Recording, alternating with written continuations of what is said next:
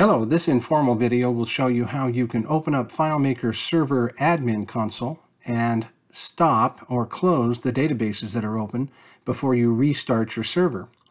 I'm going to start by finding the icon on the desktop. In this case, it says FileMaker Server Admin Console, but if you don't have that there, let's go ahead and open it up and show you the address. So right here at the top, you could also type that into preferably Chrome. Sometimes Edge may work fine, but Internet Explorer may not open that properly. So if you have Chrome, that is definitely a better way to get in.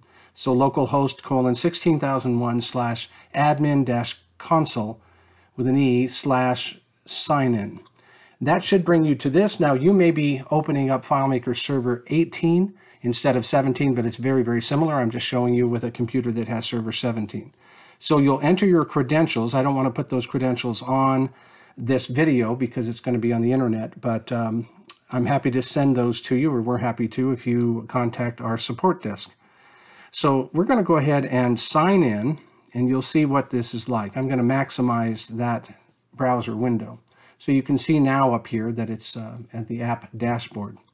So by default, it's going to bring you to this dashboard area here, but I'm going to go to the second tab called Databases, where you'll see, in this case, 5 databases that are open. Now, I can't really close those right now.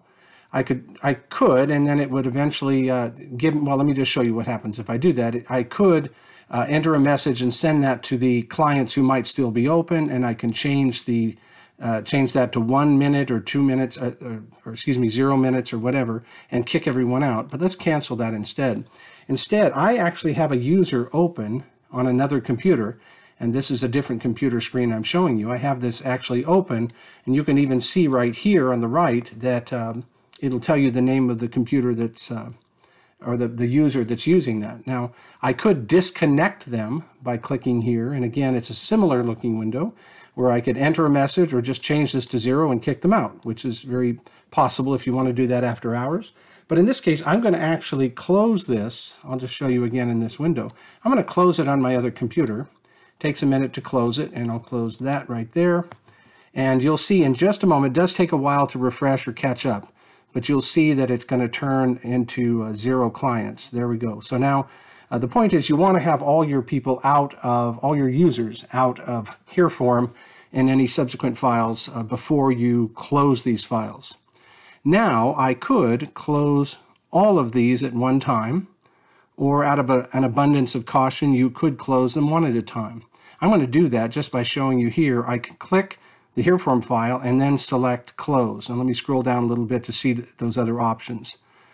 I'm going to click Close, and it does take a little while to close the HearForm file, sometimes longer than the other files, which are smaller. So again, we'll just wait this out for a minute. It's turned red, and now it's turned gray.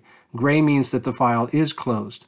So let's go ahead and close this one. Once again, it's red for a little while, and then it should turn gray in a moment. Now I'm going to close all of them right here all at once, and again, they will turn gray in just a moment. So no clients are connected. All the files are closed. I can now sign out in the upper right-hand corner, or if you would prefer to be even more careful, you can go to the fourth tab called Configuration and literally stop the database server. Let's do that.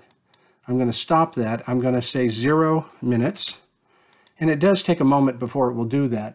And now the files are closed, and the server is, the engine is essentially stopped, and you can restart your server very easily. I don't mean restart FileMaker server software, but the computer that is hosting the files.